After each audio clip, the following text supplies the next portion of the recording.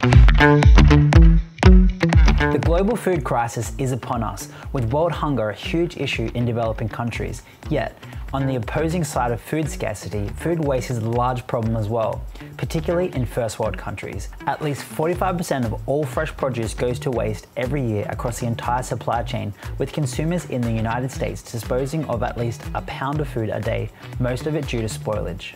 There's so much produce spoils with the supply chain and in fridges or countertops of consumers. It is not all created and meant to be treated equally.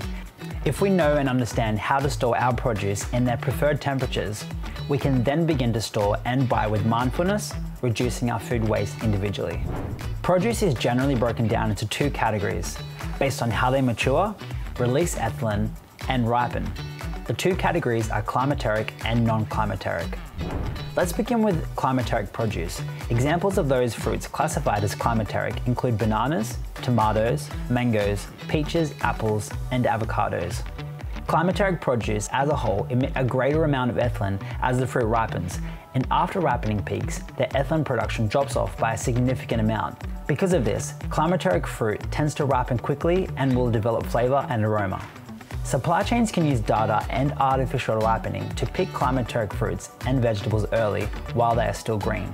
They will then inject ethylene gas into storage units to get them to their desired ripening phase before selling them to the consumer. Non-climacteric produce is quite the opposite and simply does not ripen after the product has been harvested. They react differently to ethylene and carbon dioxide levels when they come into contact with them. Examples of non-climacteric produce include citrus fruits, such as grapefruit and lemon, berries, such as raspberry, strawberry, and cherries, grapes, pineapple, melons, including watermelon, and pomegranate. They only ripen while being attached to the plant or vine, and once harvested, the ripening process stops. I'm sure you've heard of some variation of the phrase, "a bad apple affects the whole bunch," and there's a good reason for that.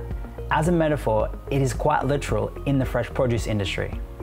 High ethylene producing produce should not be stored with ethylene sensitive produce. Fruit that is damaged, bruised, or punctured will produce more ethylene, causing the others to ripen, soften, and spoil faster.